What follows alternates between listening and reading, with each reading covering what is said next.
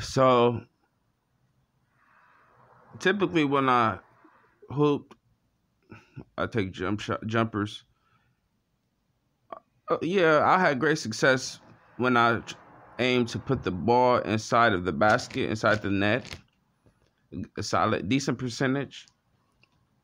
Though it's been occasions where maybe I was trying to put the ball inside of the net, a specific part, and it just hit the rim and bounced off, or maybe it didn't hit the rim to our eyes, the mattered rim.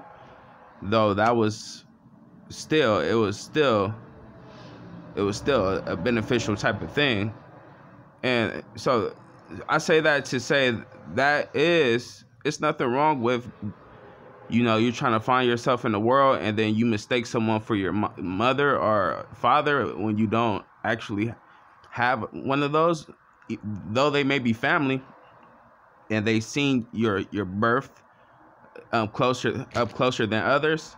It may be someone that on the opposite side of the world who's doing great things for you, and that's the point of the term God. Sometimes it goes deeper than language, and I say that to, just for an energy boost to everyone who gets drained mentally or physically thinking about things like parenting and stuff like that.